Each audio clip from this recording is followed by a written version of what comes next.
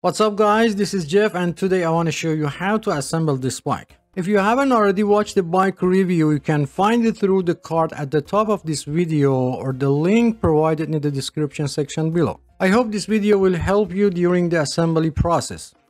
Before you start assembling the bike, it's important to note that the bike comes with a 1-year warranty as mentioned in the manual. To use the warranty, you will need to submit the warranty form along the purchase receipt, the bike serial number located under the body, and the bike model. You can find it on the frame. If the bike doesn't come with the manual, you can visit the manufacturer's website to access the required information and fill out the necessary details. To assemble this bike, you will require the following tools: a Phillips screwdriver, preferably in size 2 or medium, wrenches in size 10, 13, and 15 mm, Allen wrench in sizes 4, 5, and 6 mm. If you don't have the specific 10 and 13 mm wrenches, you may utilize an adjustable wrench instead. However, it's required to have a 15 mm open-end wrench available. I generally recommended utilizing a 3-way Allen wrench with sizes 4, 5, and 6 mm. These sizes are more commonly employed and can endure significant pressure during assembly. If you need to purchase these tools, I've included a link in the description section below where you can find them at the lowest available price. These bikes are manufactured in China and their measurement system is based on the metric system. However, you can also use inch wrenches if needed. The wrenches may feel slightly loose in some instances, but they are still capable of tightening the screws and nuts. These are the size of inch wrenches that you can use. Some parts of this video are common to all bikes, and in order to be able to give you a complete explanation, I've used several bikes. So don't be surprised if you see different bikes in some part of video. Okay, let's start. First, check the box completely to make sure there is no any damage. If the box appears to be damaged, when opening it, make sure the bike parts are not damaged in the damaged area of the box. Avoid tearing the box completely when removing the bike. Why? The reason for keeping the box is that the bike may have been damaged during shipping and you plan to return it to the store and you will need the box for return process. Before returning the product, you can contact manufacturer customer service and ask them to send you a damaged part free of charge. Each store considers a return time policy for itself. For example, eBay or Amazon, you have 13 days to return the product. Make sure they get the part to you before this date, otherwise return the product. To open the box, use a 1/2 inch deep cutter or knife and start by cutting the top and side of the box. Even you cut through the middle of the top, as long as your cutter blade dip stays within 1/2 inch, it won't affect the bike.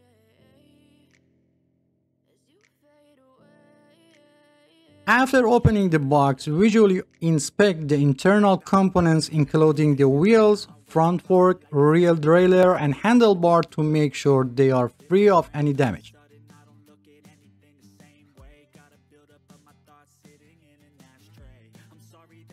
After making sure that the bike components are intact, you can take the bike out of the box and still avoid tearing the box.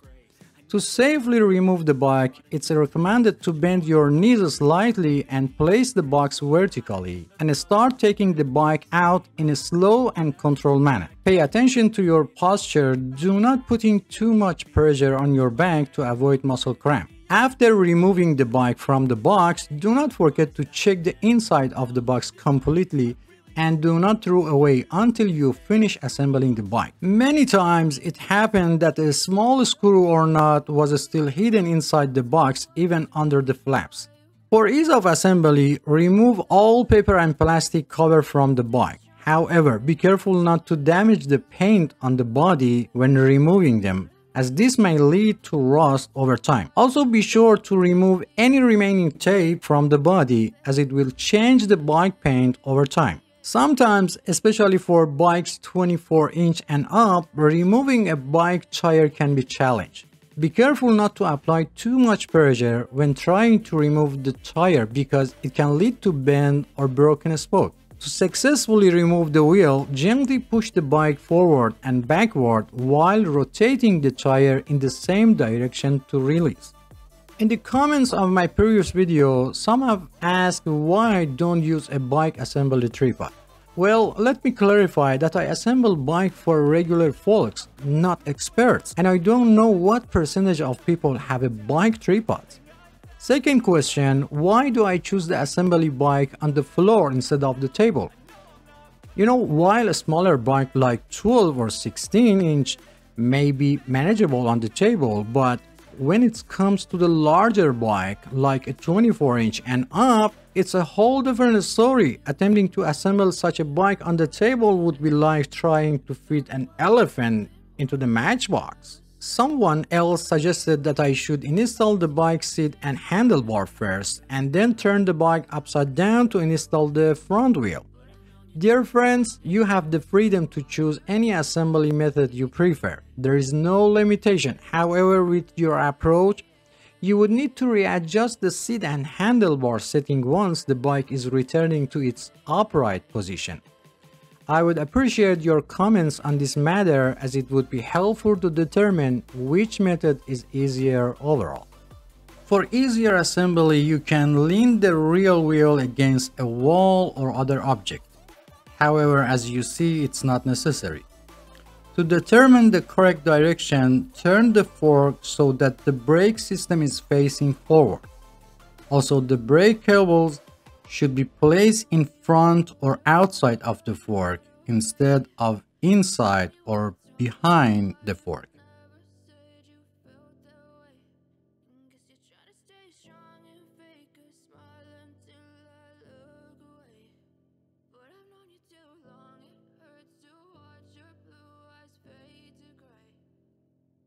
If present, remove the plastic piece from end of the fork. Remove the brake knob or brake noodle, or for caliper brakes or V-brakes, slightly loosen the brake wire anchor nut.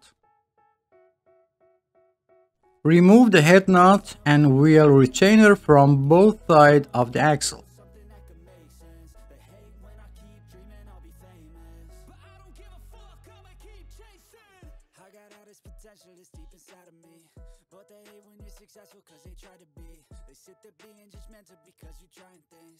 Check the tire and if available, find a direction of rotation of the tire. Lift the bike frame and place the wheel axle in the fork and then open the kickstand. You will notice that the bike is stable, although it's best to always keep one hand on the bike just to be sure. If the fork was bent and you couldn't put the tire in the fork, I made a video and I've put the link in the description section below how to fix it. There is a hole at the end of the fork. Insert the wheel retainer into the hole and tighten the head nut by hand. In only a few limit models, only washers are used for the wheel retainers. Repeat the same process on the other side.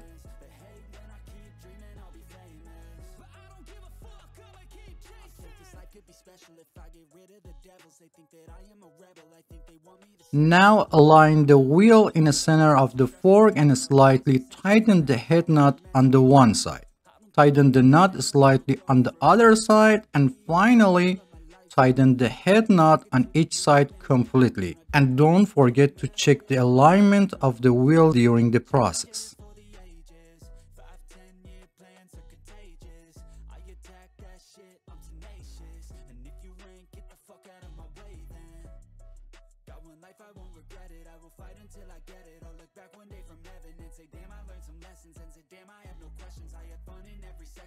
Journey was a blessing, yeah. They tell me that I'm never gonna make it. They want me to do something that can make sense. They hate when I keep dreaming I'll be famous, but I don't give a fuck, I'ma keep chasing. They tell me that I'm never gonna make it. They want me to do something that can make sense. They hate when I keep dreaming I'll be famous. If the reflector is loose, align it horizontally and tighten it with the Phillips screwdriver. However, be careful not to over-tighten the screw because it may cause the reflector to break. remove the plastic cover from the end of the steamboat. If it's difficult to remove, unscrew the steamboat and remove the plastic. Place your finger on the steamboat and insert it into the head tube. If it doesn't fit, loosen the steamboat a little and try it again. In rare cases, the hole may not align properly and prevent the rod from going in place. If this happens, use an iron file to slightly open the head tube.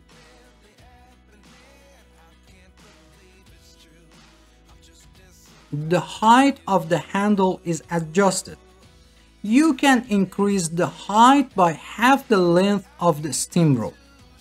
Look for a specific mark or color on the bar to indicate the maximum height. For safety, the mark on the rod must be inside the tube.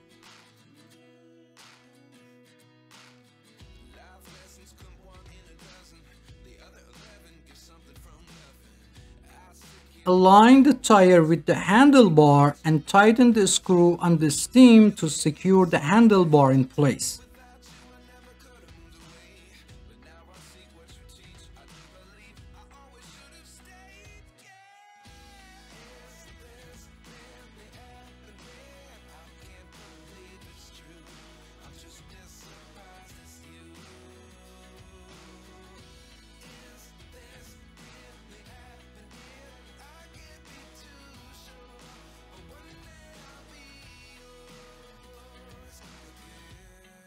If the brake levers are loose, install them in line with the handlebar or at the 20-degree angle downward from the handlebars.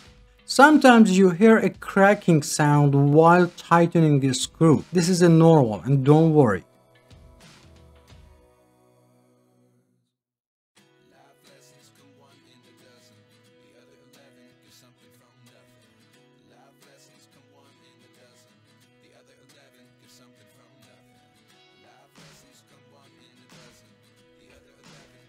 On 99% of bikes, the brake lever adjustment screw is often found next to the brake handle. You might wonder about purpose. Sometimes people with a smaller hand, especially children, find it difficult to reach and hold the brake handle properly. In such case, you can adjust the screw to reduce the distance between the brake handle and the handlebar grip. If necessary, start by loosening the anchor nut that holds the brake's wire.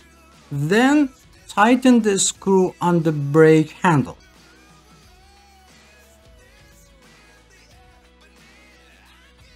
As you do this, you will notice that the brake handle moves closer to the handlebar grip and reducing the distance between them. It's important to note that this adjustment doesn't affect the overall performance of the brake system, and you can always revert it back to its original state if desired. Close the adjusting barrel on brake handle completely and make sure that the groove of the adjusting barrel is not aligned with the groove of the brake handle.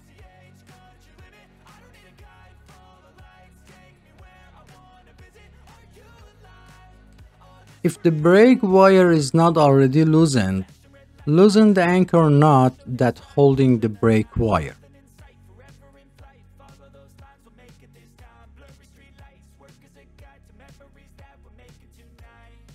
Check that the brake pads are only in contact with the rim when braking. Press the brake arm and observe the position of the pads and adjust them if necessary.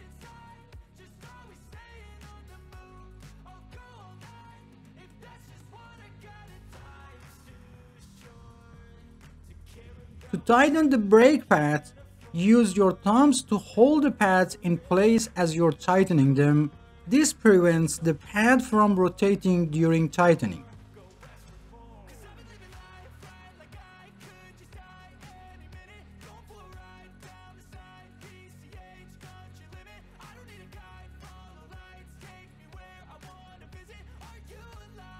Put the brake knob or brake noodle in place.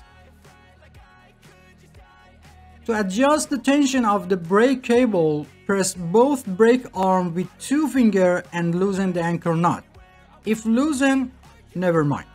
Make sure the top and bottom brake cover are in place. Pull the brake cable and then tighten the brake anchor knot.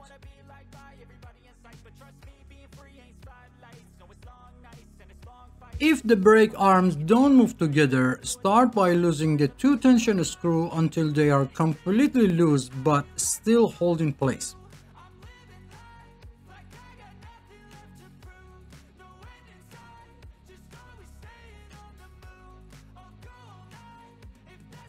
Push back the arm that wasn't moving and tighten the tension screw until a little before the end.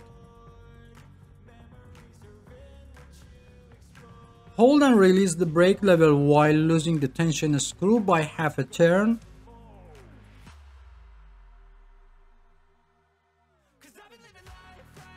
Repeat this process of holding and releasing the brake and loosen the tension screw until both arms move together.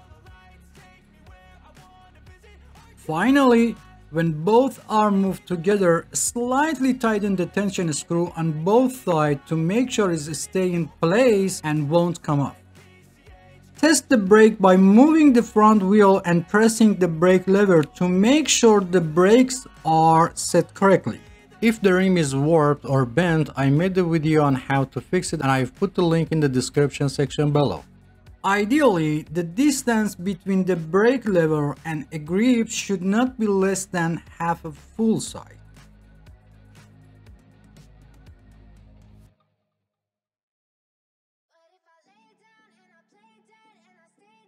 If necessary, do the same process for the rear brake.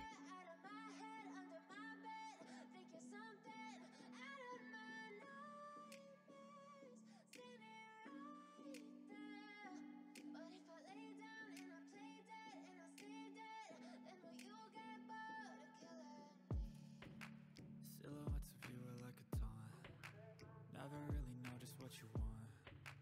With you I don't ever feel calm. I can feel the sweat inside my palms. Play with me like cats and a string. You don't understand the pain it brings.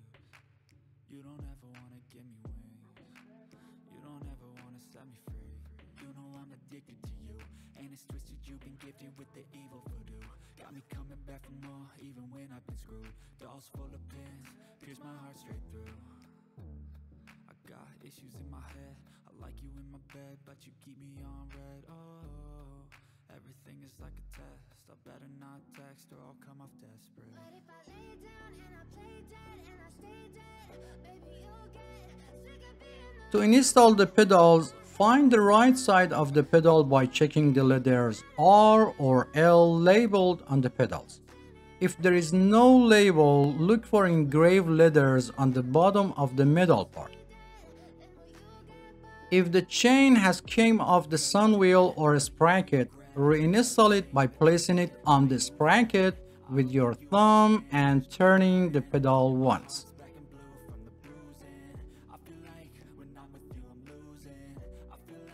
Install the pedal by hand only, without touching the threads and without using tools. Be careful to install the pedal vertically on the crank arm to avoid damage to the pedal and crank threads. For the left side, turn it counterclockwise, or easy way, turn it toward the front of the bike. After making sure the pedal is in the correct position, turn it a few times by hand, then while holding the rear wheel, use a 15mm wrench to tighten it.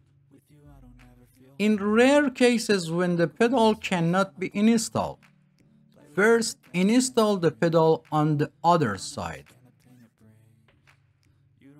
Sometimes the pedal may be labeled with the letter L, but both pedals are designed for the right side of the bike.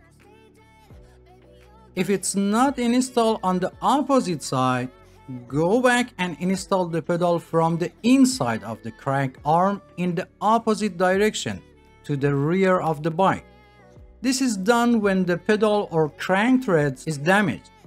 And reversing the installation direction will help rebuild the thread paths for proper installation. Also, if the pedal installed in this position, then you know you have selected the right pedal.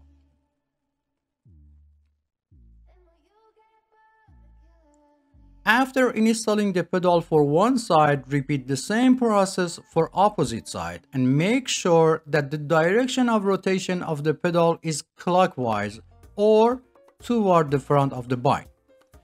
It doesn't matter if it's right or left, always install them toward the front of the bike.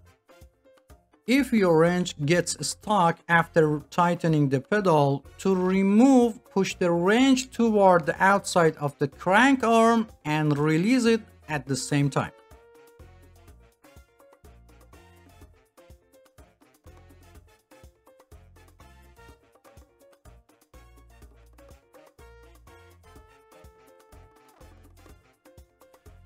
If the seat reflector is loose, use a Phillips screwdriver to tighten the reflector screw until it cannot move. Make sure the reflector is level and positioned correctly, and be sure not to over-tighten the screw as it might break the reflector. I recommended installing the reflector close to the seat lock after adjusting the seat height.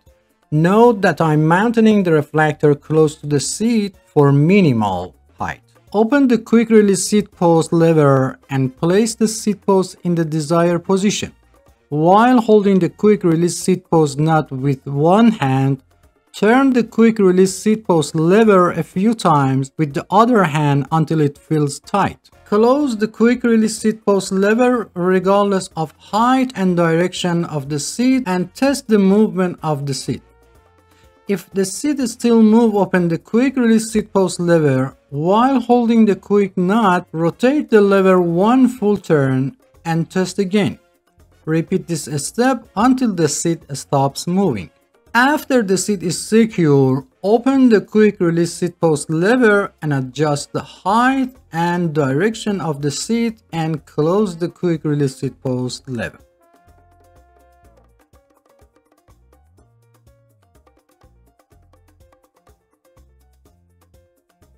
If the seat continues to move after locking, you may need to tighten the seat clamp nuts. Also, if the seat angle needs to be adjusted, loosen the seat clamp nuts a little, change the seat angle, and tighten the nuts again. The height of the seat can be adjusted according to the two age group of people under 18 years old and people over 18 years old. It's important to keep in mind that the body continues to grow until about 18 to 25 of age, and then growth slows down. For children under 14, it's recommended to buy a slightly larger bike to accommodate their future growth and choose the right size for people over 18 years old. It should be noted that the age alone is not a determining factor, and body size and proportion are more important.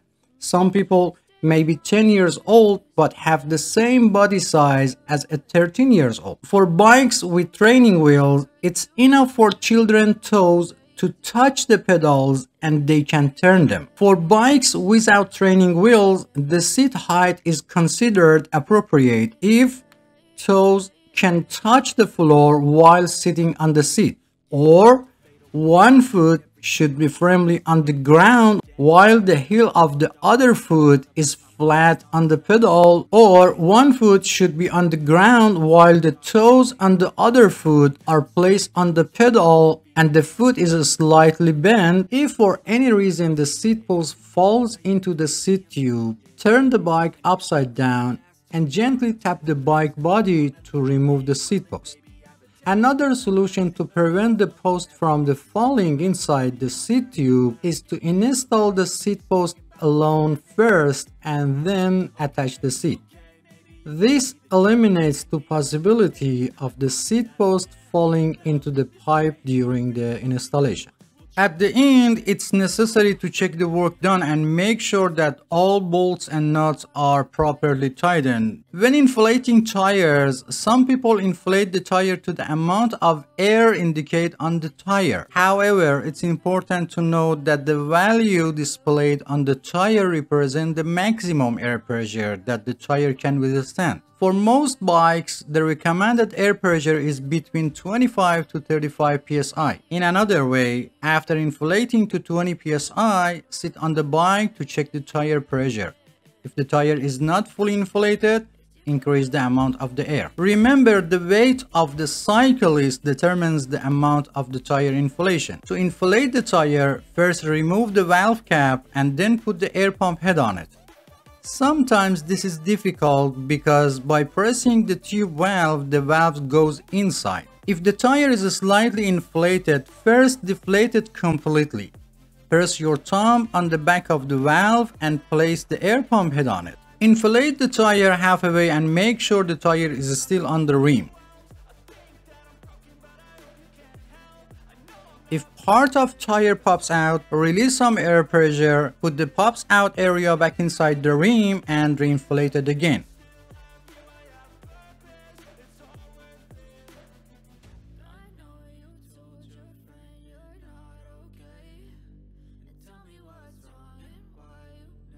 Over 90% of bike tubes have a Schrader valve, while the rest have the Presta valve. For Presta valve, you either need an air pump that supports this type of valve or you need a converter to conversion Presta valve to Schrader valves. To inflate the Presta model, first tighten the nut holding the valve on the rim, then remove the valve cap and open the nut above the valve all the way.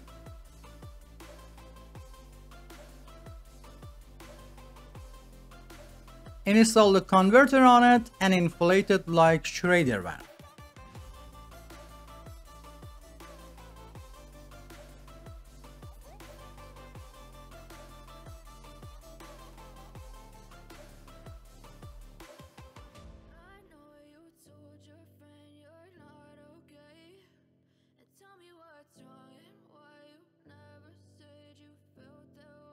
After inflating, first remove the air pump head, then remove the converter and close the nut above the valve again.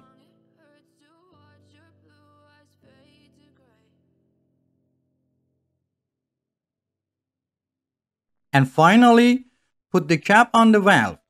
If the nut holding the valve on the rim is loose, tighten it again.